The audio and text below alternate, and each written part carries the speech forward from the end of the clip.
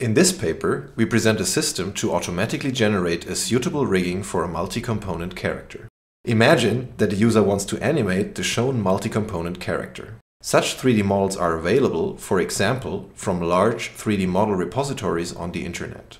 These 3D models are typically not rigged with an animation skeleton, and the individual components are not labeled. Generating such a rigging is a difficult manual process, which can be automated with the system presented here. The users of the system can select an animation skeleton that defines the motion that they want to apply to their 3D model.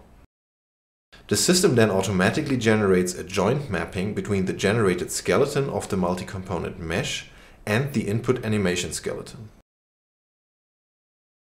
This joint mapping can be used to animate the multi-component character with the desired motion. Given a multi-component mesh, the first step in the processing pipeline is the segmentation into components. Based on this segmentation, an analysis is performed to determine which components are in contact. Here we show the generated contact graph. This contact graph is typically quite complex and is not directly suited for rigging of the input model. The contact graph is then simplified to a tree by clustering nodes. Here we see how the clustering algorithm iteratively generates a coarser representation of the contact graph. Finally, only a simple tree structure remains. During joint mapping, we find the optimal mapping between nodes in the high-resolution clustering and the joints of the animation skeleton. This allows transferring the motion of the animation skeleton to the input model.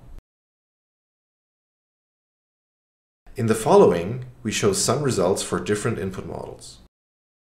This is a relatively simple example where the contact graph is not too complicated.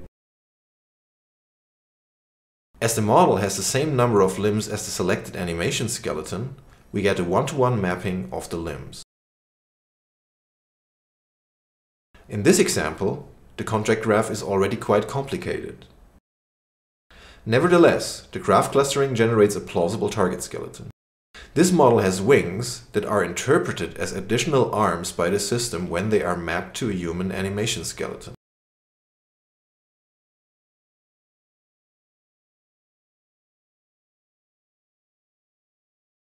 This lamp example has a morphology that is quite difficult to match to a human animation skeleton. The system still finds a reasonable solution by mapping the upper part to the torso and the lower part to one of the legs.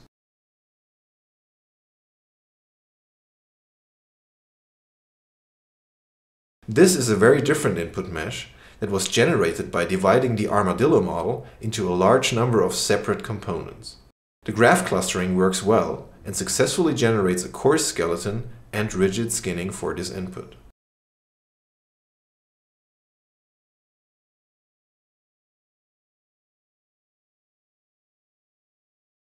Here is another robot example. Let's see if we can teach this rough-looking robot how to perform a beautiful ballet dance.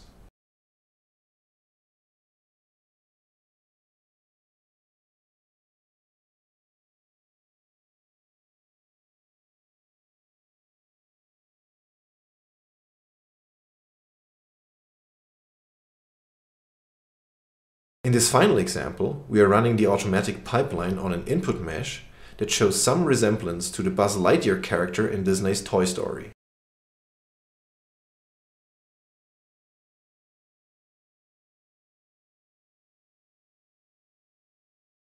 Again, the approach succeeds in finding a good rigging.